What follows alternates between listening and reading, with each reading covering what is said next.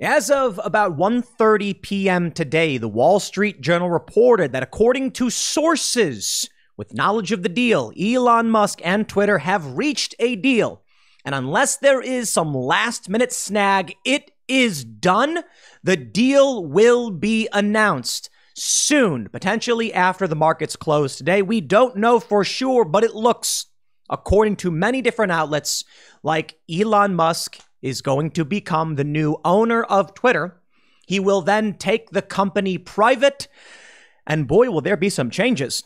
Now, many people like to sit back and assume that some leader or hero coming in will save the day. This is not the case. Elon Musk is doing something tremendous. He may do good. It has yet to be seen. Now, the problems with Twitter are insurmountable, have been going on since the inception of the platform, but really got bad around 2015 or 2016. You see, many of you may be wondering, why should I care about Twitter?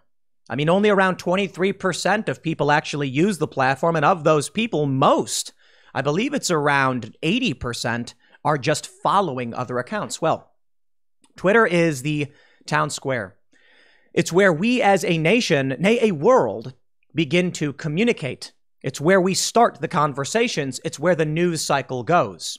Now, at any moment, while I'm recording this video, there may be an announcement that Elon Musk has formally accepted the deal, that Twitter has formally accepted the deal, but as for the time being, it looks like it's done. And of course, you have the left in absolute meltdown. And it's strange. I mean, we often talk about what it means to be left or right, but the people who are typically aligned with opposing free speech, wanting more restrictions, wanting more corporate power, and wanting ideology basically over everything are losing their minds. Twitter employees are saying they don't know if they'll stick around. Former Twitter employees are saying, you know what? It's done. I will not tweet. Some of these people actually own Tesla vehicles. Now, how could that be? What is it really that they're mad about? Many are saying, well, we can't allow billionaires to take control of communication. Ignoring the fact that billionaires already have control of communication. Yeah, there's no real response other than these people do not want free speech. They don't want Donald Trump back on the platform. They don't want Alex Jones back on the platform. They don't want their political opponents to be able to speak, and they will threaten to leave. But you know what I like about where things are heading? Hopefully they do.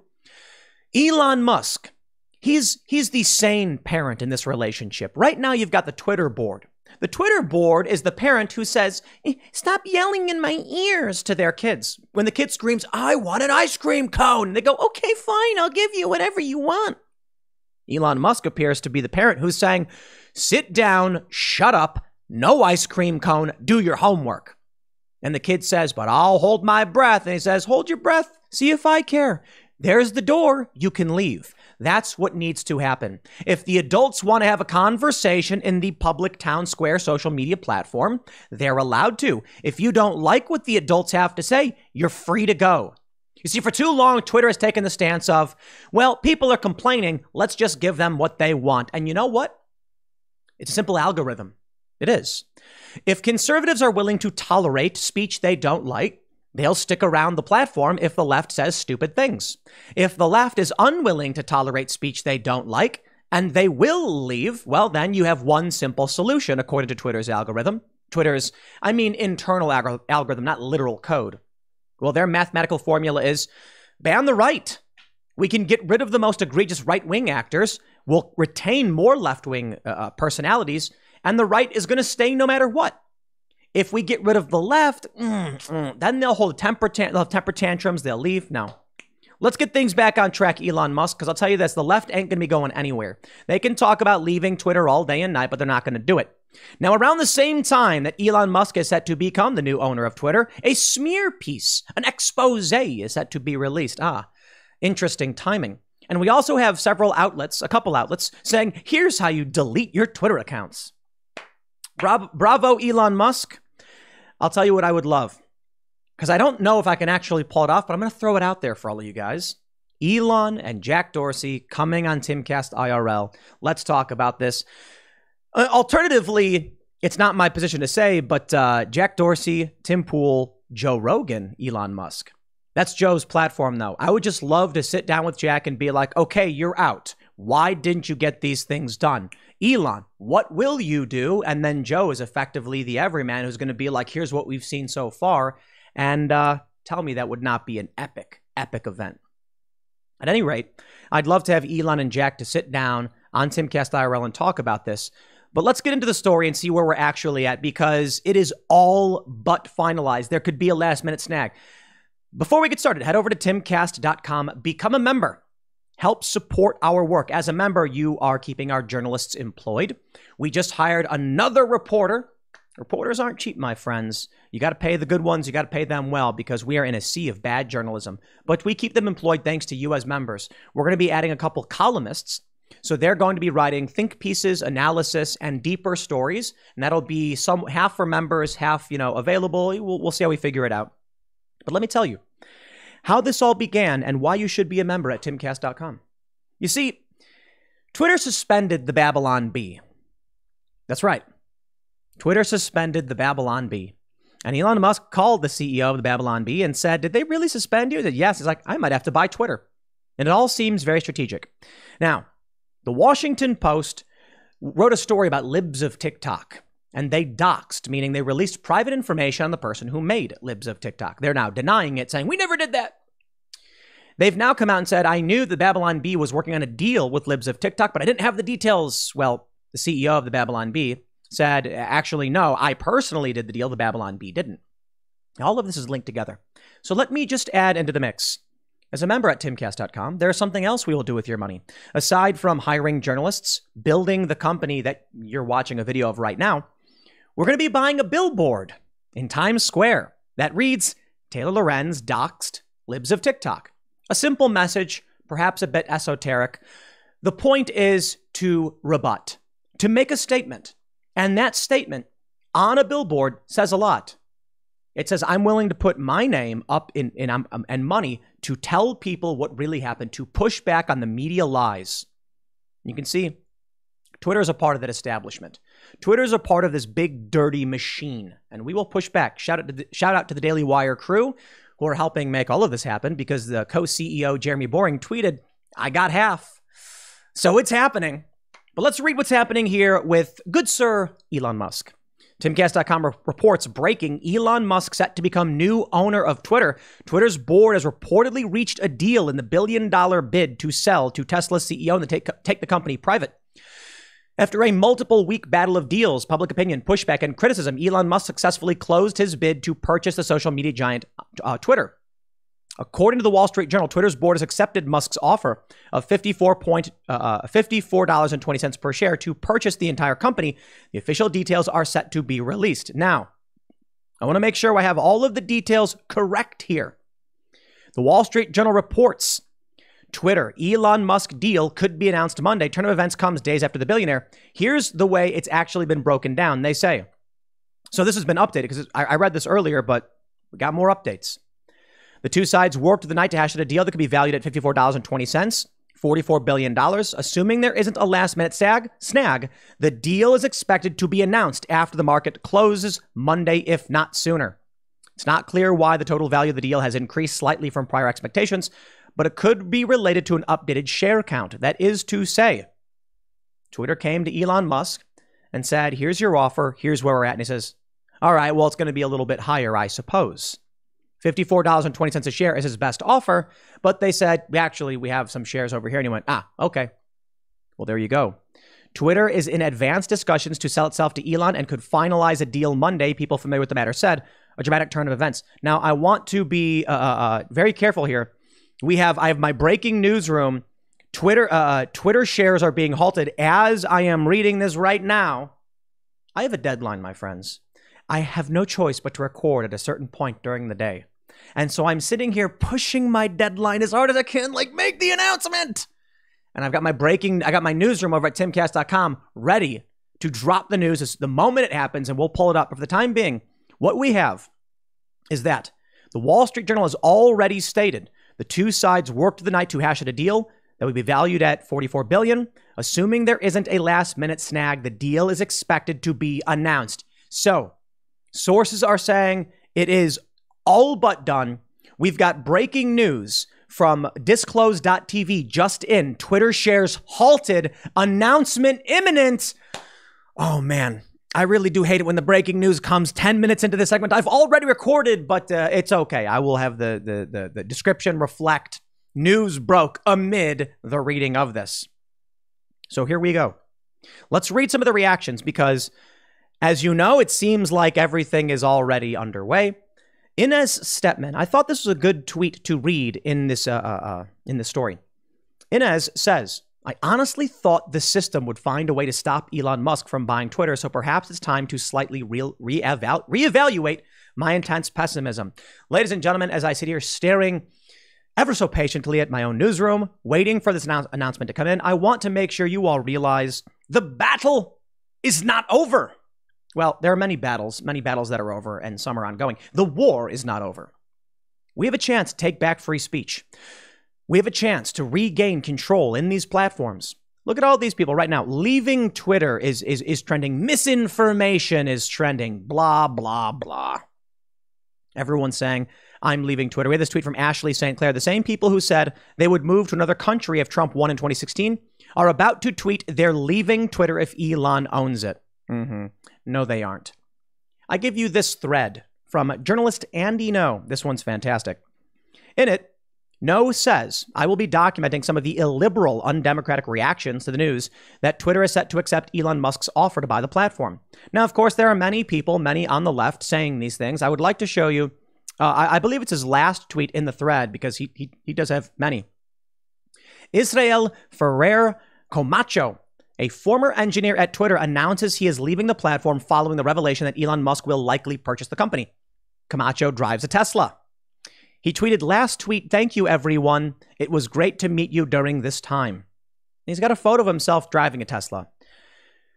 Elon Musk, arguably doing more to fight climate change than anyone else.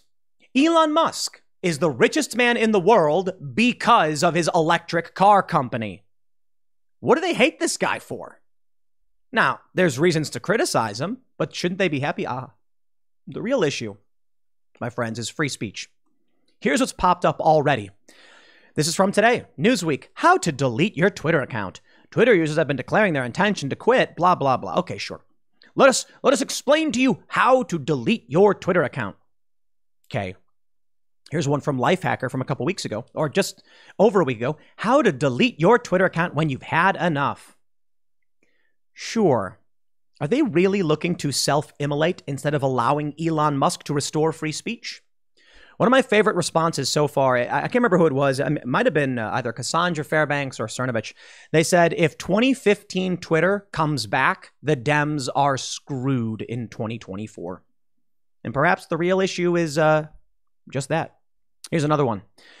Variety reports, FX and the New York Times announce Elon Musk expose documentary. Really? Such interesting timing. Now, let me tell you, you guys, how this stuff works. The expose was already in the works. This stuff takes a long time to actually get set up. So it's likely they've been sitting on this, waiting for the right moment. Likely what they did was they made an expose. They've kept it available for edits and changes. They've probably added to it and changed it, but they're ready to pull the trigger the moment they get a big news wave. Now that Elon Musk taking over Twitter is like the biggest story ever, they're ready to launch it. I don't think they went after Elon Musk just because he bought Twitter. I think they're using it as an opportunity to go after Twitter. So it's not the same, but, you know, it's basically in line. Here's the tweet from Disclose TV. Twitter shares halted. Announcement imminent. Give us the announcement. Let us know exactly what's going on. We don't know.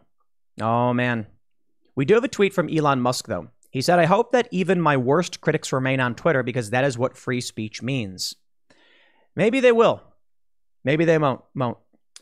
It looks like we have the official announcement has just dropped. I don't know for sure because these are all breaking. We're pulling out of the newsroom right here. Market Rebellion verified says Elon Musk is buying Twitter for $54.20 per share. Twitter will become a privately held company. News breaking.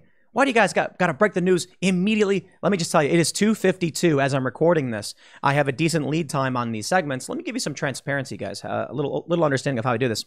So these segments sometimes get recorded at 1:30, 2:30, 1:30, 2 o'clock or 2:30.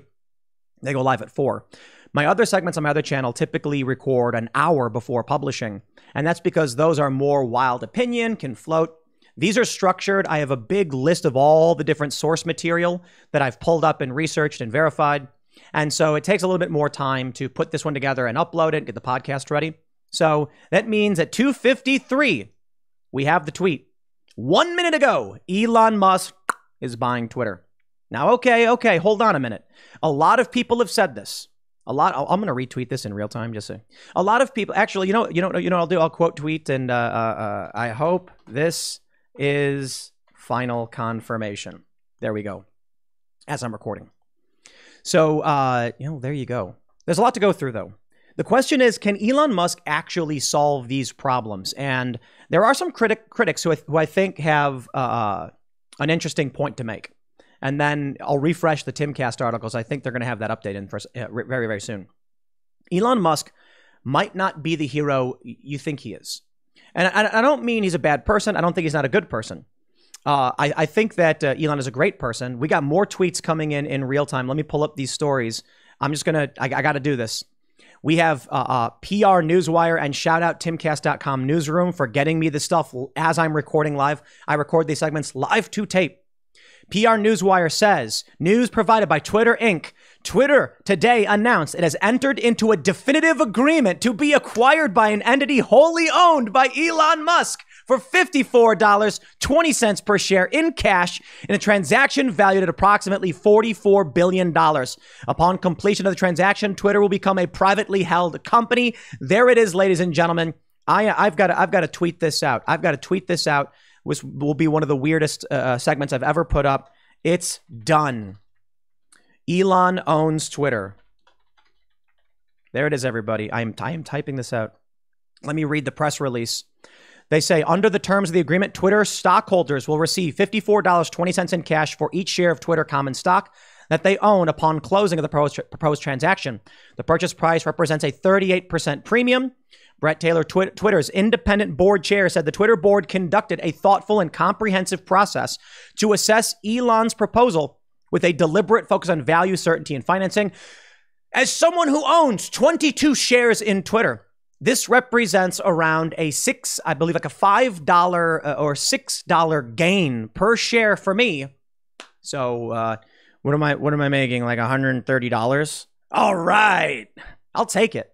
Quote, free speech is the bedrock of a functioning democracy, and Twitter is the digital town square where matters vital to the future of humanity are debated, said Mr. Musk. I also want to make Twitter better than ever by enhancing the product with new features, making the algorithms open source to increase trust, defeating the spam bots, authenticating all humans. Twitter has tremendous potential. I look forward to working with the company and the community of users to unlock it. Celebration. I'm going to go buy a cake. We are going to be talking about this big on Timcast IRL tonight. If you haven't already, subscribe at youtube.com/TimcastIRL. We will have this story up. We'll be talking about it all. It's going to, this is amazing. A tremendous victory today for free speech, but let's see the moves Elon actually makes. They say, the transaction, which has been unanimously approved by the Twitter board of directors, is expected to close in 2022, subject to the approval of Twitter stockholders, the receipt of applicable regulatory approvals, and the satisfaction of other customary closing conditions. Okay, well, hold on there a minute. Hold on. What if Vanguard, BlackRock, State Street, these other shareholders say no dice? Keep that in mind. The board says yes. The shareholders can say otherwise. I wonder if that means they're going to make me vote. Look, I bought 22 shares. I had $1,000 in the account, and I was like, bye. We'll see what happens. It's possible. They need to get to 51% of the shareholders. We'll see. First quarter earnings. Twitter plans to release its first quarter fiscal year results before market opens on April 20th, 2022, in light of the pending transaction announced today. How much you want to bet that the money they made, their revenue is really, really bad for the first quarter? All right, check this out. We got these tweets that I think it's important to read. Professor Peter Hotez, MD, PhD. Who is this here fella? Vaccine scientist, author, Combat Anti-Science, BCM Houston, professor pediatrics molecular virology says, my take on Twitter. Each day I block 2 to 4 individuals or groups on average due to their menacing tweets or threats. That increases 10 to 20 times when Fox News anchors send out an evening dog whistle, or attack. If under Elon Musk things remain as is, I suppose I'll probably tolerate it. But if each day starts to look like the day after a Carlson or Ingram rant against me, that would become too much of a time investment, and I would seek an alternative, or just get off social media altogether. Trying to stay open-minded at this point, wait and see. I don't think it will be as easy as Musk seemed. So we have this from David Gorski, who's responded. David Gorski, a verified Twitter user, surgeon, scientist promoting science, says, I don't think it will be as easy as Musk seems to think it is to change Twitter, given his short attention span and other businesses. But I agree. If he buys it, I plan on taking a wait and see attitude. But I'll have a low threshold for bailing from this. I'll have a low threshold for bailing from this hell site. I respect these takes. There are many people who are saying insane things like, that's it for me, I'm out. No. This one makes sense. I actually agree. What if Elon doesn't fix things? What if things get worse? What if Elon doesn't bring back Donald Trump? What if he doesn't bring back James O'Keefe and Project Veritas? What if it's just, oh, great, now it's a private company owned by Elon Musk? What if Elon Musk doesn't know how to deal with this?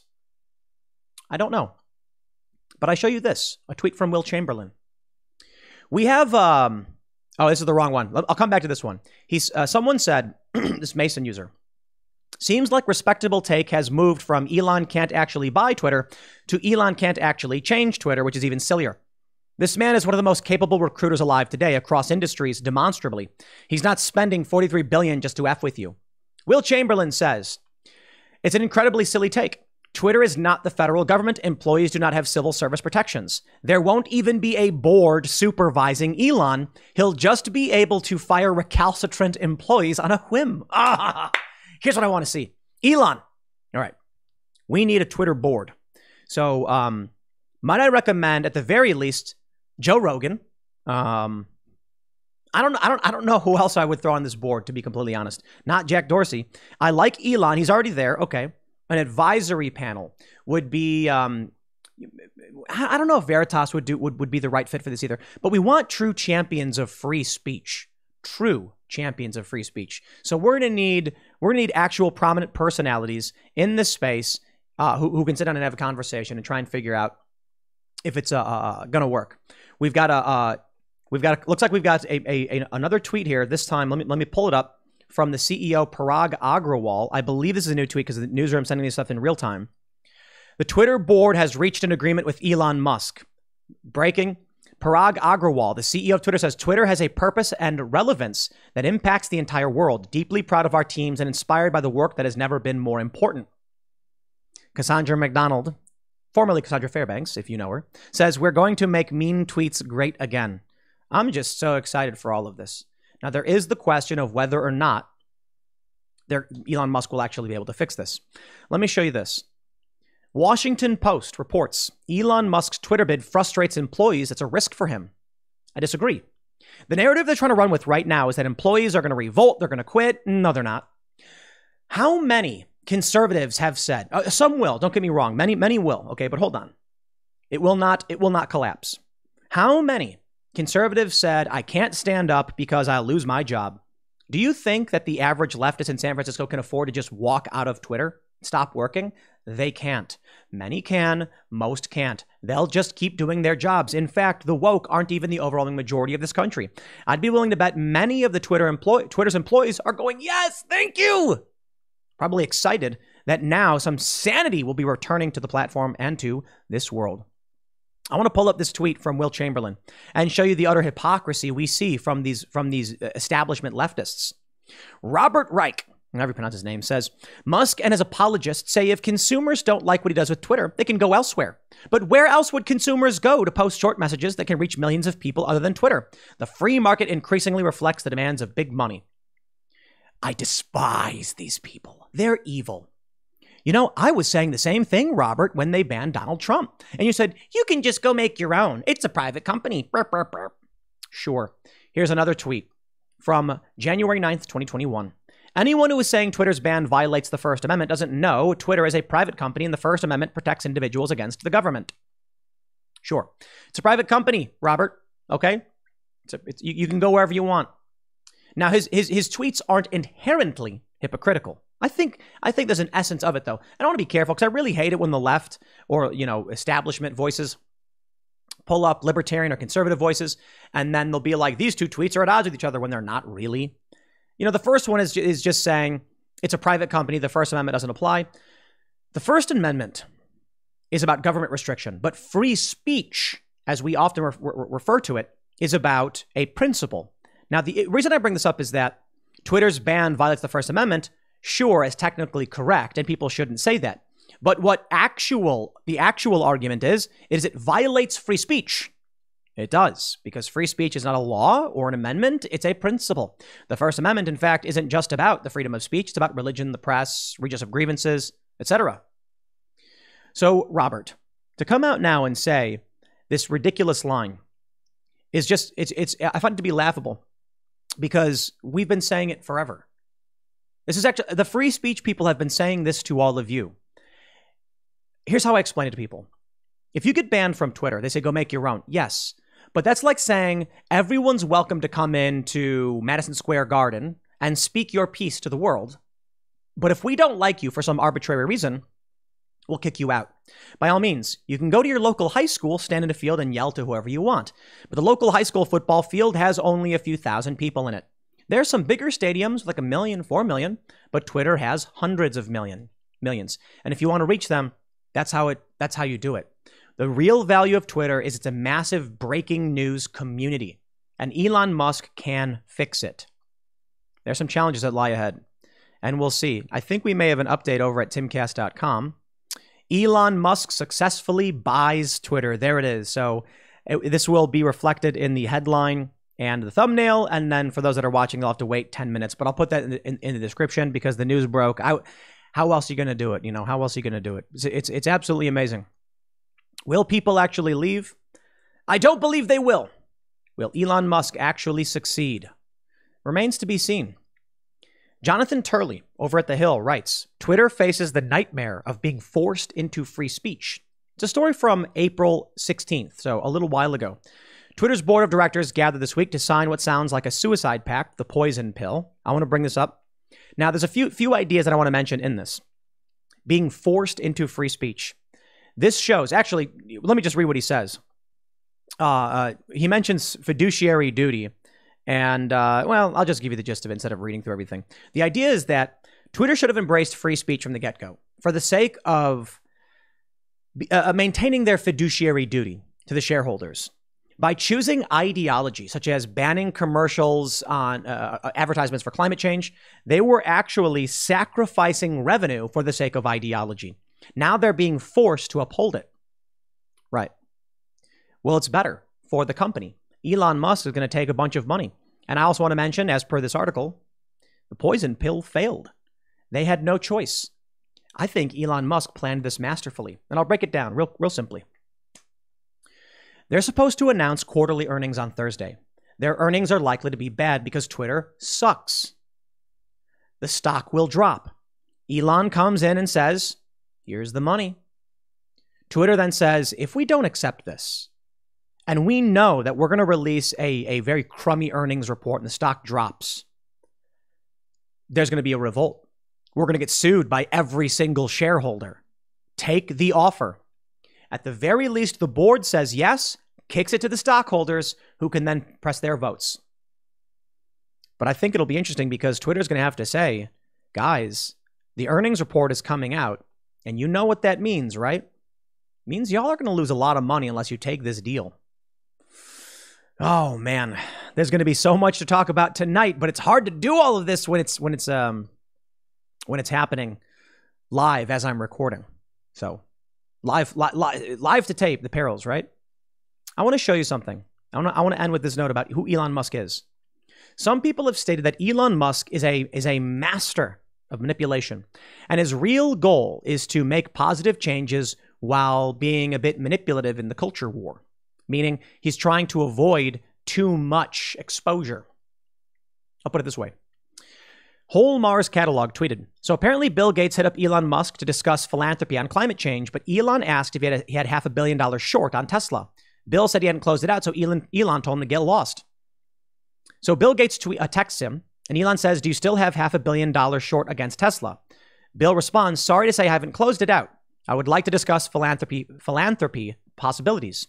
Elon responded, sorry, but I cannot take your philanthropy on climate change seriously when you have a massive short position against Tesla, the company doing the most to solve climate change. Here's what I think works about Elon Musk. He is doing a lot to solve climate change. He is. It is cheaper and easier to get electricity for your car than it is to ship gasoline and fuel to all these, gas stations. Twitter for $44. Twitter takeover, $44 billion actually. Twitter's been taken over. Wow, you love to see it. Elon is doing tremendous, a tremendous amount of good for climate change. He's working for free speech. He's the guy. He's paid more in taxes than anyone else. It seems like Elon is taking the complaints of the left very seriously, but they hate him anyway. In doing so, he's exposing the hypocrisy. Bill Gates wants to fight climate change, but he's got a $500 million short against Tesla. These people are not serious people. Barack Obama wants to complain about climate change. Barack Obama's property on Martha's Vineyard will be underwater. If I believe like 3 or 4, I think at 3 feet, his property is sinking. At 5 feet, it's gone.